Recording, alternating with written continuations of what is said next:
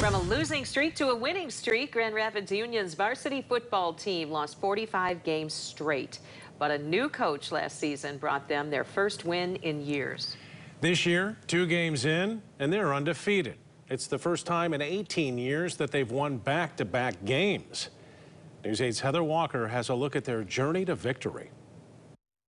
We've been following this team for a while now, the Union High School football team proving no matter where you start, you can end up a winner.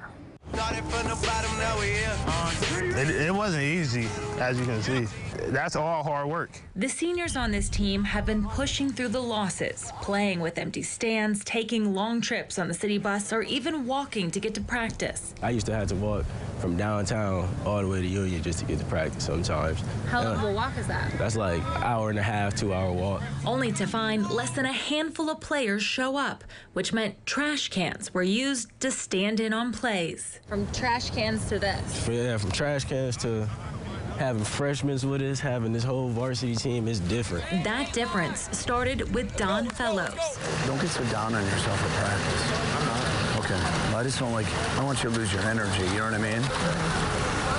You're going to be a freaking superstar here. 100%. Fellows took over last season, getting Union their first win since 2015. There are now 66 kids on the team, up from 17 when he started. But it's not just his state championship coaching. He found ways to even the playing field for these kids, bringing in buses, equipment, and even something simple as a sandwich. Picking kids up, taking them home, having barbecues with them, building the program. And I think our kids really want to be part of something special. And he did too, which is why Fellows took the job, saying he sees a lot of himself in these players. I remember being the last one picked because maybe I didn't have the right cleats on. I will never let that happen to our kids. I want them to feel confident. But it took help from the community. When I took the job, I said this is a citywide mission. We're trying to change young people's lives. And that goal is being met.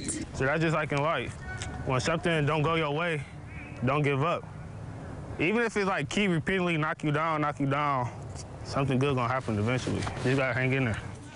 Streak ended indeed. Their next game is at home against Mona Shores this Friday. At the live desk, Heather Walker, News 8.